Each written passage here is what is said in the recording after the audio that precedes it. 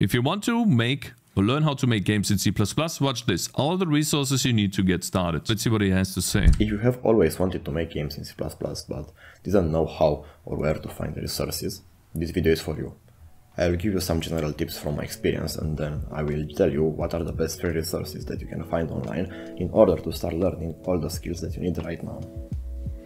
Now, okay, best free tips. Let's see. The first step that you should geeksforgeeks.org, okay, take is, of course, learn how to use the language. However, you don't have to go there. That's actually what I would say too. And that's how I started too. You know where you begin learning to make games in C++? Well, step one is, how about you do a basic language tutorial? Exactly. Very deep into it. Let me explain. While I am making games, I usually use the standard library containers like vectors and other structures, but rarely write templates myself, and I never use things like polymorphism or inheritance. By all means, you can use them if you want, but learn. This, by the way, the Chrono library takes about 3 seconds to compile. We found that out the other day. Now, maybe you can put it in a pre-compiled header, and then you don't have that compile time. It's about 3 seconds. Advanced C++ shouldn't be your top priority. Yeah, what the fuck? So he basically says, like, this line of code is, yeah, you need to learn that. This brings us to the second step, which is learn how to manage a big code base. This is very important because games have many systems, and putting them all together can be a challenge. I don't think this point, managing a big code base, this is something you learn by writing a big code base. And you can only write a big code base if you write, let's say, a game or a big application. So for example, what I do to navigate my big code base, and I have something similar, you see here 12,000, and if I go all the way to the bottom, we have 20,000 lines of code. Well, that's not 30,000, it's close enough. And so how do I navigate this? I have what I call sections. So for example, hero list, draw hero list, boom. This entire section, if I were to enable or disable that in the game, we can actually do that. It would not display me this right here. So for example, if I were to do an if false here, it's gone now. You see that? Basically how I navigate my big code base is by using named local scopes or named scopes. Yeah, and you learn to navigate a huge code base by writing a huge code base. How does he say how to do that? Let's see. Brings us to the second step, which is learn how to manage a big code base. Yeah, how? This is very important because games have many systems, and putting them all together can be a challenge. You have probably heard the advice to split your problems into smaller problems. And it is good advice, but people rarely tell you that merging the solutions back is usually something difficult. In order to learn how to handle a big code base, you have to go to step 3, and this is actually writing a big program. Okay, so like, yeah, his point is exactly my point. You can only learn a big or manage a big code base if you write a big program, yeah. Line some advice about design patterns and clean code, but trust me, if you just read about how to structure your code but never actually write a complicated system, that's you true. won't make progress. Exactly. So these are the 24/7 tutorial watchers that think they learn something, which is why every day when I, you know, watch one of these videos, I try to take something away from it and maybe actually put it into, let's say, practice by trying to program something similar, and oftentimes that leads to something new being developed in my game. Project should you start on? Well, why not make a game? You probably don't know how to. No, this is actually actionable advice while not going into too much detail on what exactly that means, because everyone's code base, when let's say they write a game, is different. When my code base grew, I had to figure out how to improve that code base and make it better. And I came to the conclusion that, well, how about I just make these local scopes? That's how I solved my code base issue. And then I used folding and unfolding to basically turn these into functions and not have that many functions. And some other person or some other programmer will find a different solution. But I'll show you how to start, and then you will learn the rest by doing it. Keep in mind that it is your first big project and you are not making it to sell it on Steam, but rather to learn how to do that. This leads us to the last step, and that is to keep yourself motivated by looking at other people that learned to make games in C++. One video that motivated me was this guy that made Minecraft in 1 week. Oh wow, coding Minecraft in 1 week, C++, OpenGL, programming C, something like that. Hello, in this video I attempt to create a simple voxel game / Minecraft clone in a single week. It doesn't have the best performance or the most features, but of course there's only so much you can achieve in a single week. Hope you enjoy. I wanted to do that myself, so I started with Terraria. and eventually moved on to making Minecraft myself. It will take a long time. Yeah, that's what I tried to do too. We're still working on it. It's the J Minecraft clone. And this is why it is important to remind yourself of the final goal that you pursue. Now, let's talk about... I mean, you could start with a clone. I started with a Pong clone, but then I would make a really basic, simple game that maybe you can even sell on itch.io. Or maybe not sell, but put it out on itch.io. About what you actually need to learn. The first thing I mentioned is knowing the basis of C++. And if you are unsure how to do that, I recommend you this playlist from the channel. But probably any other...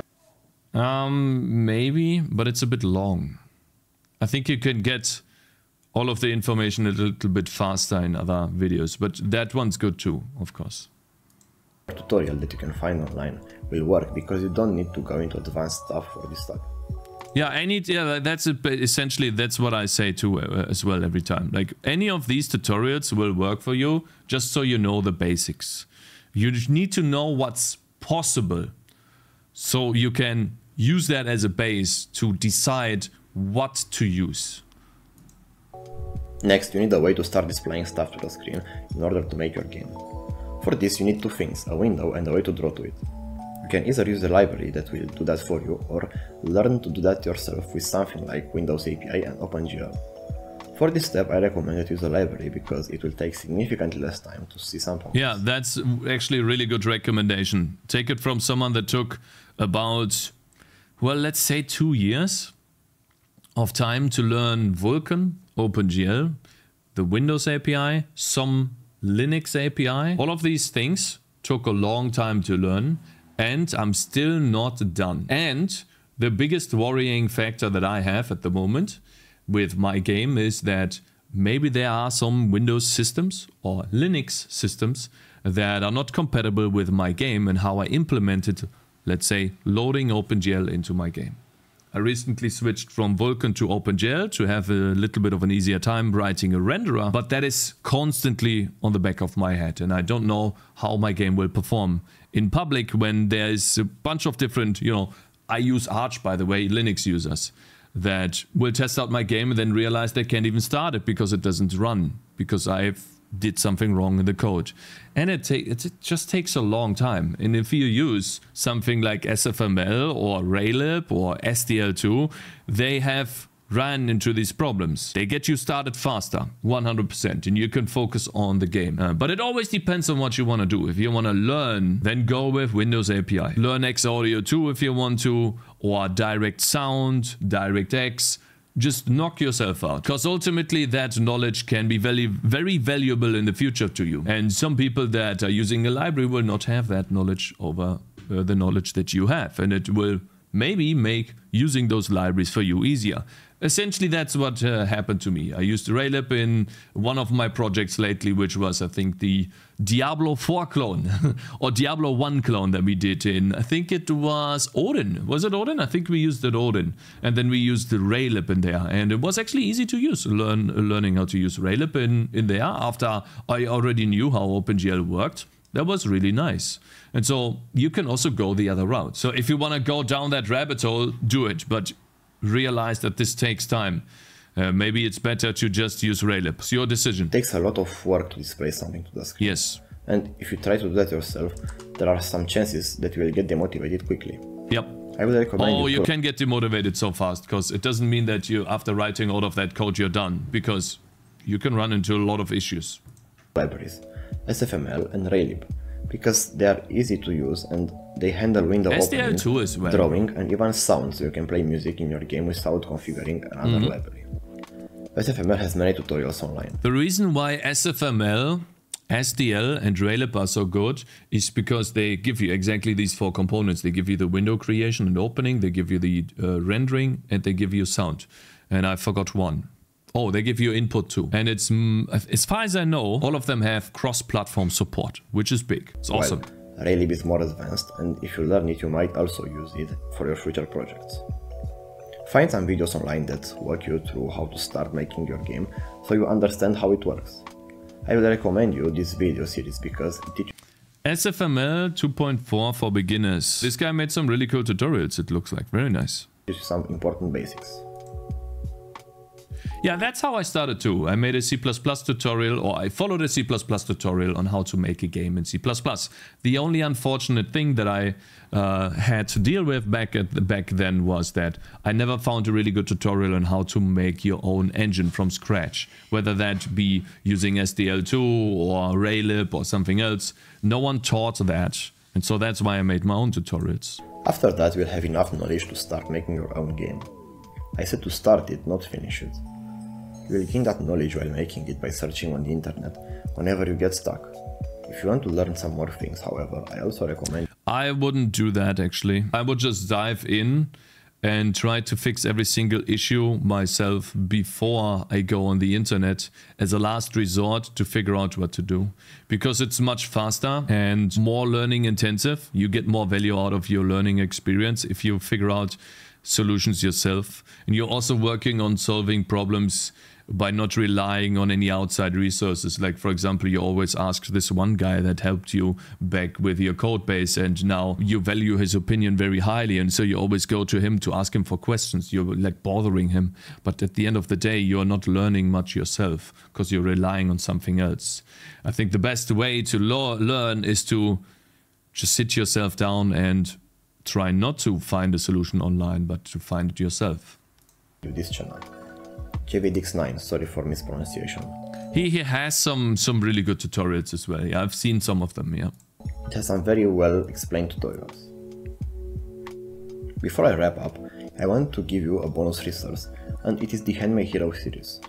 I think it is Handmade Hero. There we go. Yeah, very good. That's how I started too. That's when I started to actually make some meaningful progress. Because like these people, Jonathan Blow and Molly Rocket, Handmade Hero, Casey, while they have a lot of negative opinions and you know, they come off as very negative. Like I watched this guy like 5 times before I started warming up to him. You know, every time I watched him, I was like, this guy's too negative. I needed to watch this like 5 or 6 times. But once I understood what the actual message was, yes. Because the message is actually just do the stuff yourself. You will be able to make mistakes, learn from your mistakes and grow fast.